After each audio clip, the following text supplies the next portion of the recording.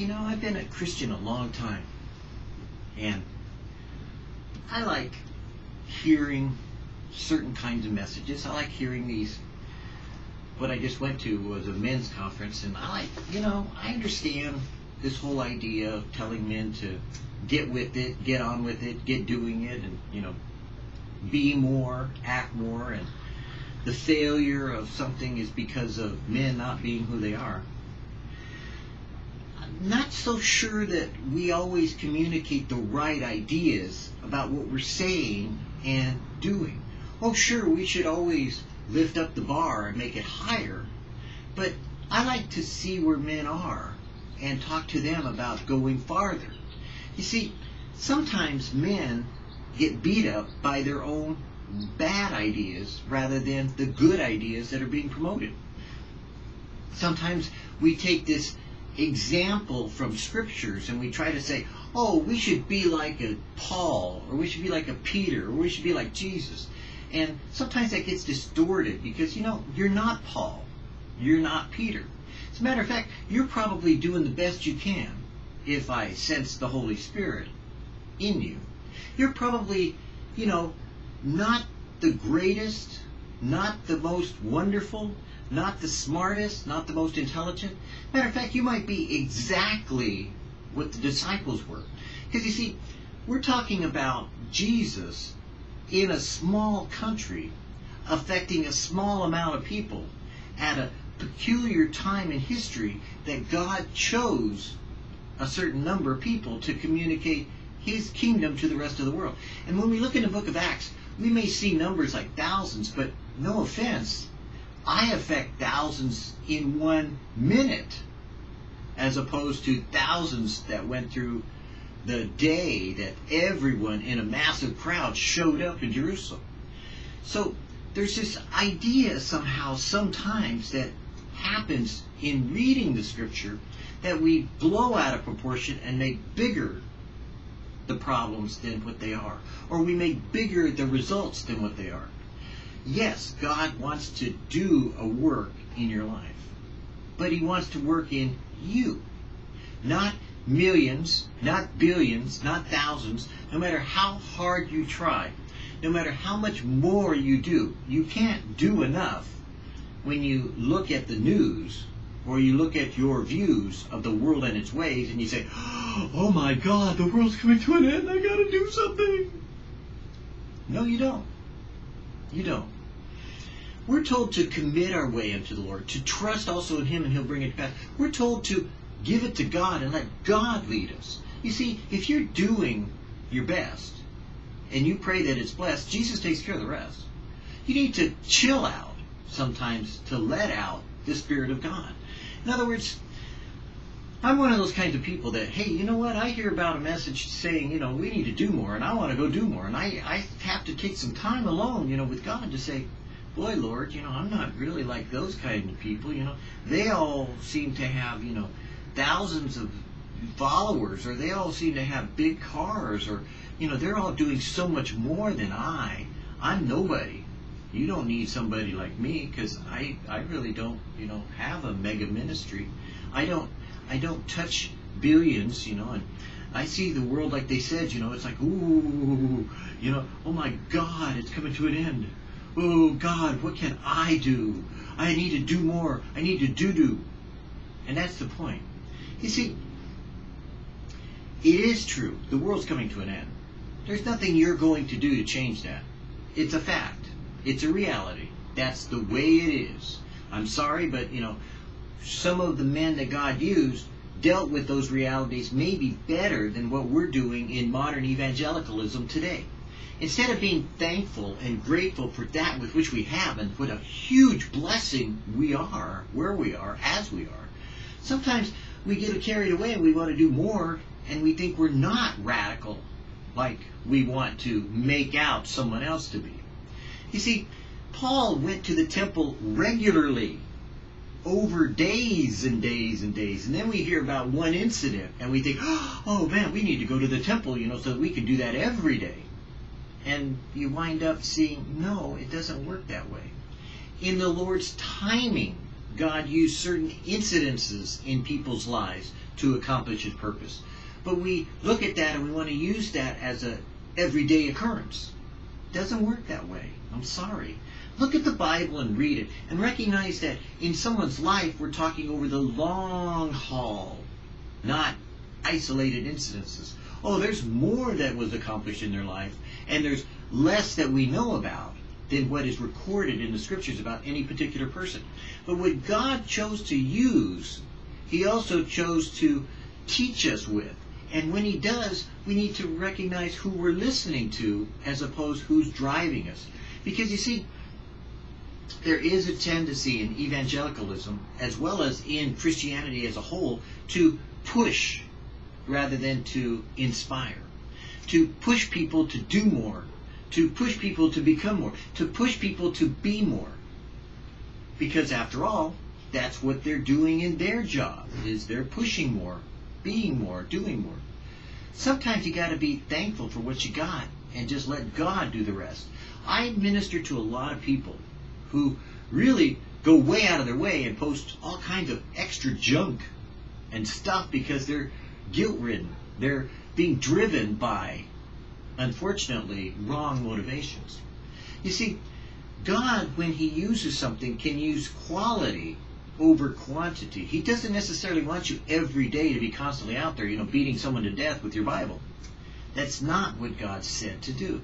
He said rather to walk humbly, love mercy, and do justly. In other words, chill out so that God could fill out all of your life with his presence, and he will draw men unto himself. If I lift up Jesus, if I'm just thrilled with my life, if I'm thrilled with the things that God is doing in my life, people are going to be attracted to me. They're going to come to me. They're going to say, what's different? If I'm happy in the midst of my trials, they're going to look at me and say, you're a nut. What do what's going on? If they see something that I'm not all tweaked out about, then they realize, hey, I'd like to have some of that peace. And that's where I think now, especially when supposedly we're less a Christian nation, which we've always been one. In other words, we've been a nation of Christians, not a Christian nation. Or that supposedly now we're so bad. And I keep going, man, where were you in the 60s and the 70s? This ain't nothing compared to what I went through. Hey, I remember when the country was falling apart and they were calling out the National Guard to knock down and to shoot citizens. We aren't far from Kent State, and Black Panthers and kind of like things that were being bombed in Washington, D.C. and things that were going on to L.A. riots. I mean, let's be real. There were a lot more things going on in the country back in the 70s and 60s than, oh my God, I'm so sorry that 9/11 happened, and I'm glad that everybody can remember that. But I seem to remember that Nam was pretty serious too. There were a lot of things happening back then that we went through and we got over. I'm happy that the East Coast, and so many people from the West Coast, get all wrapped up in one incident and can remember that. Oh my God, it was terrible. There were a lot of people that died back in the, Ku Klux Klan time, and there were a lot of people dying, all the time in America. Now, we make even a hangnail sound like it's the worst end of the world scenario. Oh my God, God's sending me to hell because I've got a hangnail. No. In other words, don't let the distortion cause contortion in your faith. In other words, don't try to twist the scriptures because you want more from God. If you find yourself wanting, needing, being pushed, or stepping ahead of God, then you're really not doing the will of God in your life. You're really not accomplishing anything for anybody of any value or any worth because you're sweating, as Chuck Smith used to say, what God wants to do by you walking, talking, living out your life. The disciples in the long term of their life, the book of Acts has a lot of history of the early church going on, but they assembled day after day after day after day after day after day after day with no real events recorded. They were encouraging one another, exhorting one another, and then they'll talk about an event. It isn't as though, every day. When Paul went to a church, and established it for years being there, doesn't really get communicated often by pastors or teachers sometimes saying, look, he went to that area and stayed for 2 or 3 years to build up that body of believers. It wasn't like they walked into town and, oh my God, everybody got saved.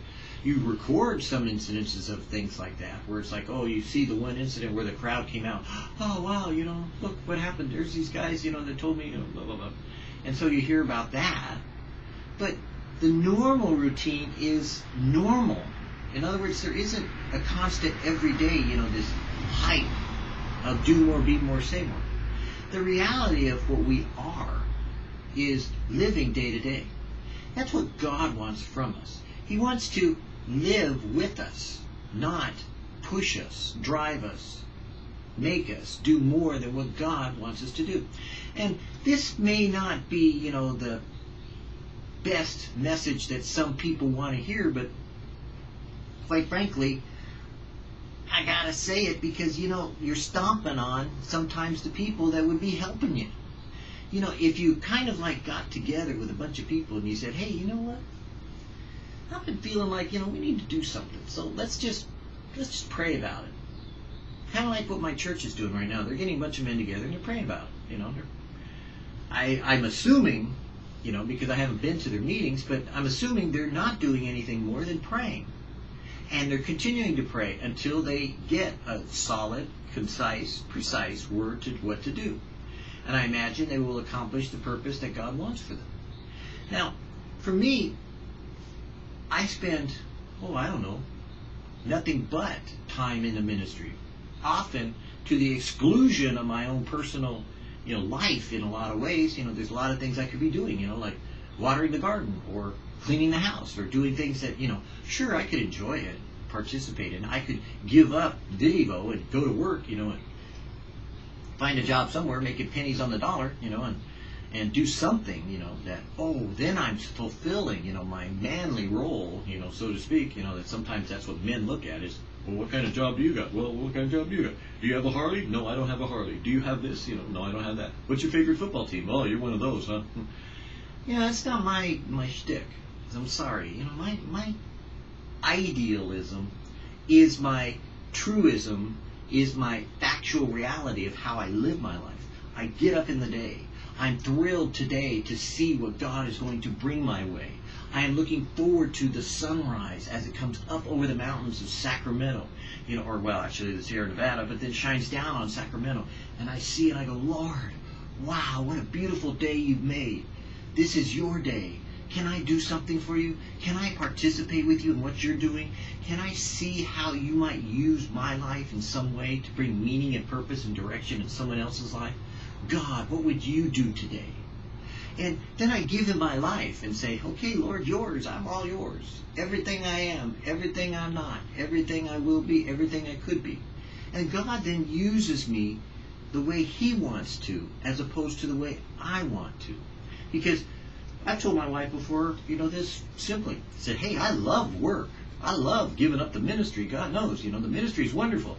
I love enjoying the fellowship of the Spirit, God moving, his Holy Spirit doing things, that are miraculous in my life. I see miracles every day. I see healings. I see, well, not every day, but most days. I see all kinds of weird things happening, supernatural things, things that to me are natural for God, but some people don't notice them because they're so busy doing what they're doing. But I also recognize I need to back up, to stop, to take a look at the Word, to recognize it's not all do, it's not all ministry, it's all being alive. It's being the kind of person that walks with God, talks with the Lord, that looks at our Savior and says, thank you at times, that says, I don't need to do more. If anything, sometimes I need to do less and let God do more. And that's where there's always this balance, in what you're learning and what you're applying. You see, God wants to take your heart and change it into his. Oh, sure, it's good to have desires. Oh, I want the country to be saved. Well, good. Praise the Lord. God bless America, and all that's going on in it, and God, you deal with it, because you know what? I can only do so much. Should I get involved in all these political issues? No, thank you. Tried that. Doesn't work. You go for it.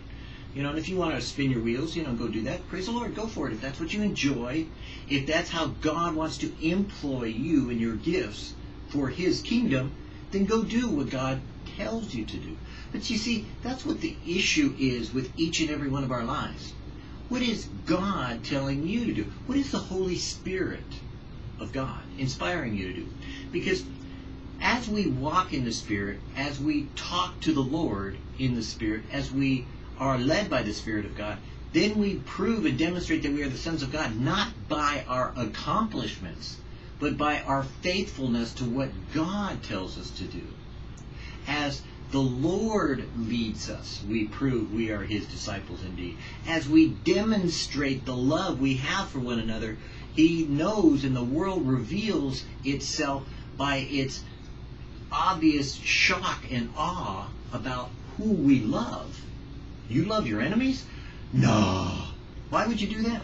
Why did you go and help, you know, those people that everyone else wanted to, you know, crucify or chastise or beat up or throw in jail? Why did you go and pray for them?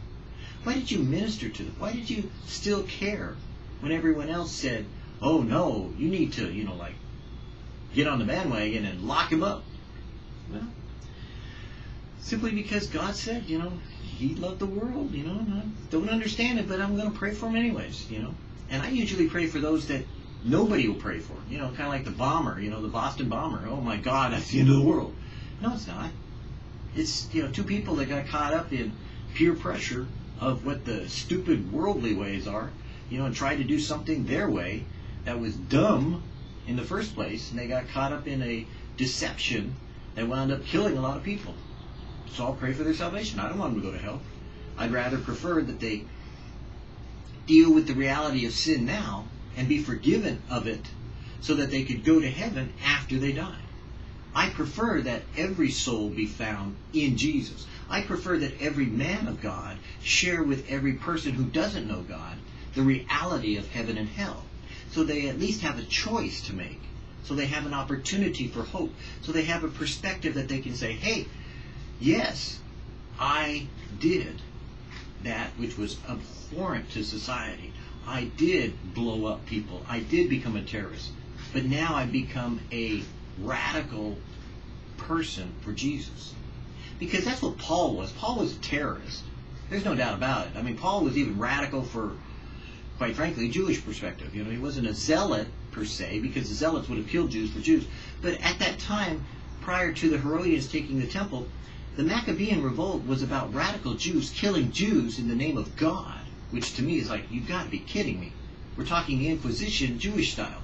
You know, killing in the name of faith, because they're not following exactly what they, the priesthood, corrupted priesthood, not Judah Maccabee, I think it's Eleazar Maccabee, but I can't remember off the top of my head. But the high priest deciding that, you know, oh my God, you're becoming, you know, one of those, you know, corrupted Jews because you're, you know, not worshiping the Lord our God. So he kills them. So, no offense, no wonder God wasn't in the temple when they wanted to relight in Hanukkah, you know, the Holy Spirit supposedly giving them a miracle. No, he didn't. Wasn't there. Sorry, they invented it. And Jewish culture, Jewish historians, they know that the rabbis at the time invented Hanukkah because they had to hide the fact that God wasn't in the temple. Where did he go? What happened? Sin. And that's what we have to be careful of when we want to, as opposed to God tells us to, inspire others rather than cause them to perspire in doing more. There's often many people I watch in ministry working, and sweating because they want to do more and they think they have to accomplish more because they have some kind of guilt inside. When in reality, God just wants to bless them. God just wants to say, hey, look, you know that little bit that you got? Watch this. I'm going to make it great. You know that little bit that you did, that one person you touched? That's what I wanted you to do. I didn't want you to go out there, you know, and start mega ministries. I wanted you to touch one person. Now, God blesses, and, you know, you see all these mega things happen, you know, and you see these wonderful, you know, extracurricular benefits, you know, of being a Christian happen in a lot of people's lives where they're, oh, so bountiful, you know, they have, oh, lots of children, or they have, oh, lots of possessions.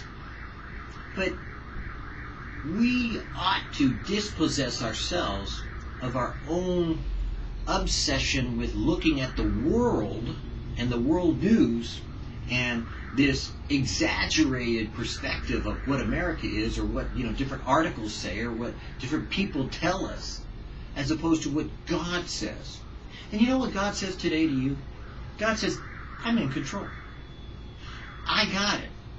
I'm doing it. I'm doing a work in you that you will not be, I'm doing a work in you that you'll be so amazed that you'll be shocked at the results of how much you accomplished when you get to heaven. Man will look at often outward things and think they're doing the will of God, when God chooses to use those things you can't see, those things that aren't obvious, those things that don't bring an immediate reward, like sitting in front of a video camera. I mean, hey, there's an immediate reward. People notice and they go, oh, look at that, that's Michael. Well, lost your reward, buddy. Do it in secret. Your Father rewards you openly. Because that's really where it counts. The rubber meets the road not in what you can demonstrate by your Christianity. Oh, I'm a Christian, this is what I do. But rather what God sees you do in the everyday things of life. Do you love your wife? For her and for your children, are you laying down your life? What about the other? Are you living as a servant to your sister and your brother? Do you make the poor man beg you for a bone? Do the widow and the orphan cry alone? In other words, is your heart caring about others in a way that God wants to tenderize your soul? Because you may not be able to do more than you can do, but you can care about those with whom you can't do anything more than what you've done. And that's what God wants. He doesn't want you to go out and do something sometimes. He wants you to be something, a man of prayer. He wants you to be a person who says, yes, Lord, you take care of it, I can't. Yes, Lord, I want you to bless them. Yes, Lord, you touch them. Yes, Lord, you go and do and heal them. No, it's not always about there being some kind of failure of the church, which I hear all the time. I'm so tired of people talking about how we got to do more. Quite frankly, there's more being done in Christianity today than ever was done in the world and its ways. I mean, bluntly, but that they're doing may not be what God is wanting them to do in these latter days.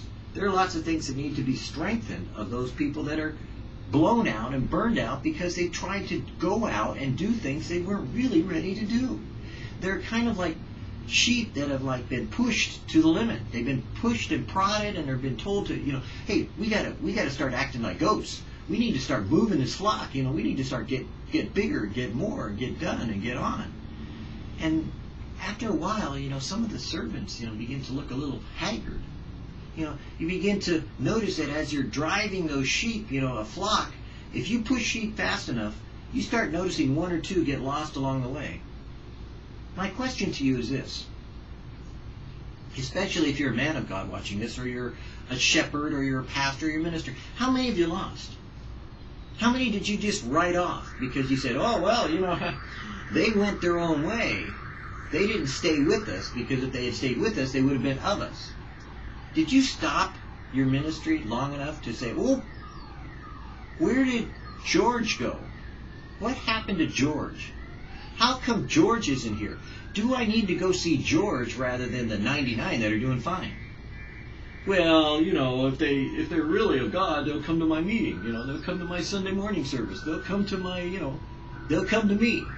They'll come to me. But I won't go to them. And you see, that's where kind of I'm sorry. If you want to see, if you want to be, if you want to do what God did, go to where they're at. You see, Jesus went to where the disciples were working. Jesus went to where the disciples lived. Jesus went where those 12 men had their being, everyday life, and he got involved in that part of their life too. It wasn't just about come to me on Sunday. And that's why a lot of the flock is getting fleeced, according to what the Word of God says. Because Keith Green made a very strong appeal to everyone about doing more. And a lot of people were amazed by the music and the worship. But he also said, and he saw it, that there were those that were like a sheep without a shepherd, that The shepherd would lay down his life for the sheep, would care about the one that was lost, would care about each and every individual soul that was there. Every single person, not just to say a Hail Mary or a Praise God or a Thank You Lord or whatever it may be. And, oh, by the way, we have a prayer request for George. George needs a shirt, so we'll pray for it. Instead of like, hey, take off your shirt and give it to him. And that's the reality of where we need to be the object of God's direction, not the objection of what God is doing. Because God is saving the nation. God is saving the nation one soul at a time, one person at a time, one life at a time. He's saving you. And God blessed you with what you have. Enjoy that. But only in the ministry, when you start moving forward, begin to realize that you do your best. And you pray that it's blessed. And Jesus takes care of the rest. It's not about works. It's not works of righteousness which you have done, but according to His mercy that He saved you. And you can only do so much. Because God wants sometimes you to do so little as to trust Him more with what you do have, rather than try to do more with what you don't have.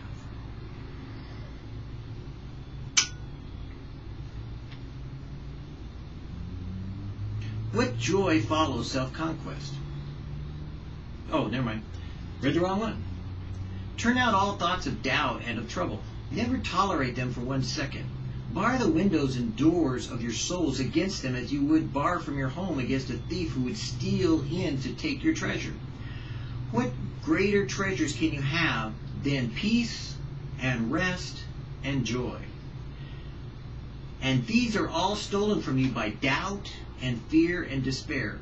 Face each day with love and laughter. Face the storm. Joy and enjoy joy. Peace and no peace. Love and be love. My great gifts. Follow me to find all three. I want you to feel the thrill of protection and safety even now in the midst of your storm. Any soul can feel this in a harbor, but real joy and victory comes to those who sense them when they ride a storm, when they're in the midst of the battle, when they are being attacked. Say all is well. Say it not as a vain repetition over and over again, all's well, but use it as you would a healing balm for your cut or wound. Do this and remember this, as from Keith Green. Do your best and pray that it's blessed, and Jesus takes care of the rest. That's what I would say. Sing over and over again. Until the poison is drawn out, and until your wound is healed, until then, the thrill of fresh life floods your being. Until then, continue to do it till you know you have done your best. You have done all that you can. You have done everything, and you're able to say with Paul, I have run the race, I have finished the course, there is laid up for me a crown in heaven. Don't go beyond that which God wants you to do, but recognize when to stop, to see, oh, wow, I'm bleeding. To take the moment and say, wow, Lord, boy. And then when you're patching yourself up, you look around and you go, there's someone else bleeding. Then minister to them. But don't get too carried away with being caught up in the world and its ways, which always will want more, even in evangelical circles, even in the ministry, even in religious idealism. Always pushes for more. Never says, well done. You never get that anymore. You have to find that balance within God that says, hey, stop. You're trying too hard. You're going too fast. Slow down. You're moving too fast. You got to make the morning last, just kicking down the cobblestones. Well, that's the fun and feeling gravy. Oh, is that groovy? But you see, that idea of feeling groovy is moving according to the rhythm of what God is doing. And if you learn to dance, you learn to step out in rhythm, moving with the music, going with the flow, recognizing when God wants you to know what to do, where to go, and what to say. Because until He does, don't do it. Hey, if God hasn't said for me to be a part of it, I don't want to do it. I have wasted so much time in ministries and ministry often watching men spin their wheels, doing absolutely works of the flesh. And you know, every man lays a foundation, and every man builds a house, and every man does construction. And I've seen a lot of worthless, meaningless, personal construction in some people's lives that I just go, okay, you know, but I think I'll go live in my tent, you know. And I've been kind of like, you know, maybe the Abraham that, you know, there's a lot that people want to do, but I don't want to be Lot. There's a lot that people are doing in evangelical Christianity, but I don't want to be Lot. There's a lot that I could do, but I don't want to be Lot. I want to be Abraham. I want to have God visit me, you know, in the cool of the day. I want God to be coming past my tent to see me, you know. Ooh, wow, look, it's the Lord. Come on, Lord, have a cup of coffee with me. Sit down and let's have a talk. Never mind, it's Sunday. I know you got churches to go to, but, you know, come visit me. You know, let's talk and visit for a while. And that's where we better recognize what's best according to being led by the Spirit of God, as opposed to being driven by the fear of God. Because if you really want to be loved, you got to get in touch with the one that loves you. And when Jesus leads you, then you'll know when to go, and sometimes when to stay.